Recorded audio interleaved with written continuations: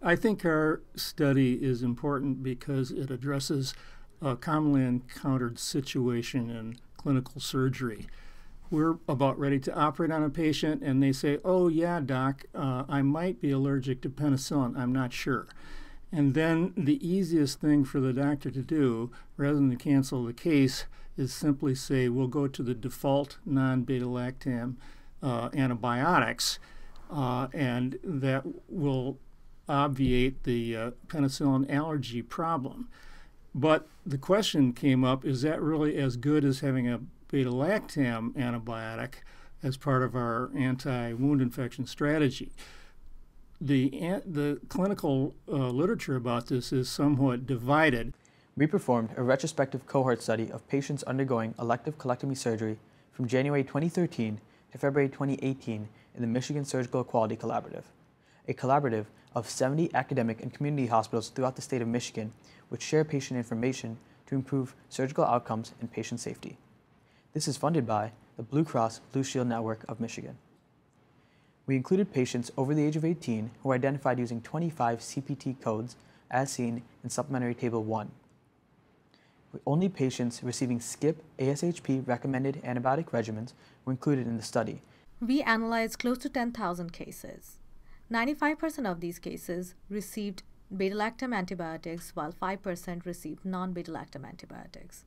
The surgical site infection for those receiving beta-lactam antibiotics was 6%, while the infection rate in the group that received non-beta-lactam antibiotics was 10%. We used a mixed effects logistic regression to estimate the effect of the type of antibiotic on surgical site infection rate, controlling for patient-level fixed effects and the hospital random effects.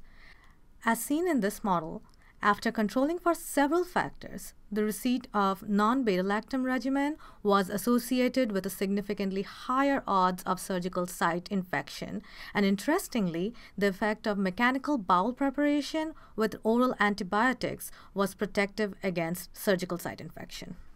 From a pharmacy perspective, I think there's three main key points that help explain why we see these results. I think first, number one, when you consider the administration time of the beta-lactams versus non-beta-lactams, they're very different. Drugs like vancomycin, gentamicin, fluoroquinolones, they require a longer infusion time of like 30 to 60 minutes, which can be harder to administer and get good tissue concentrations at the time the incision is being made. Beta-lactams can generally be given over like slow pushes. They're given much faster, which is potentially one reason why we're seeing these results in that you're able to get good skin concentrations. Similarly, I think the kinetics of the drugs are very different. Beta-lactams generally have pretty good tissue concentration. They get good concentrations of different fluids, whereas drugs like I said, aminoglycosides and some other drugs may not get as good of tissue concentration. So that could be a second reason. Then lastly, you have different spectrums of activity between beta-lactams and some of the non-beta-lactams. Some of the non-beta-lactams like fluoroquinolones and aminoglycosides don't cover the skin bugs like streptococcus and staphylococcus very well, as much as like some of the cephalosporin beta-lactam antibiotics. Approximately 10% of the U.S. population has a penicillin allergy label on their chart. However, over 95% of those patients, when evaluated, can safely tolerate penicillins. Much of the misclassification occurs due to remote reactions in childhood or potentially adverse drug events that are misclassified as allergic reactions. Moreover, approximately 80% of patients can safely tolerate penicillins in just 10 years after the event occurred. With the cost of penicillin allergy testing and evaluation ranging from $200 to $500, instituting penicillin allergy testing protocols for high-risk colectomy patients may be a cost-effective way to increase the use of beta-lactam antibiotics.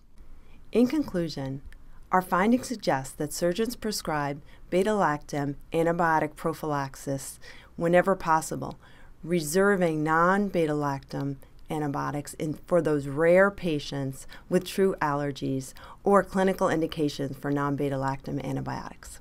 I would like to thank our team, the surgeon champions and nurses of the Michigan Surgical Quality Collaborative, Blue Cross Blue Shield Michigan for their generous support of our collaborative, and the University of Michigan Institute for Healthcare Policy and Innovation Fellowship Program.